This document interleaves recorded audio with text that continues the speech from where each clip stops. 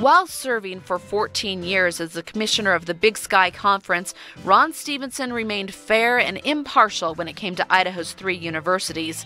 He's an alumnus of all 3. Equal treatment was a necessary part of his job. But since leaving that position in 1995, Ron's true feelings have come to the surface. He's a Bengal. His history with the university goes back beyond 1965 when he received his BS in Business Administration. He has served on the ISU Alumni Board since 2003. He currently serves as the president of the Alumni Association and represents ISU alumni on Dr. Velas's president's cabinet. Through his service on the ISU Alumni Board, Ron has proven his loyalty and passion for the university.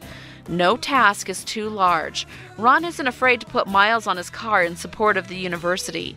He recently drove all the way to South Dakota to assess a piece of property donated to the university.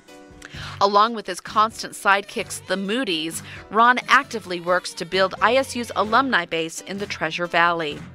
Ron has also been personally generous with ISU, pledging a sizable gift to the future Alumni and Visitors Center. For his loyalty and service to the university, tonight we honor Ron Stephenson with a President's Medallion.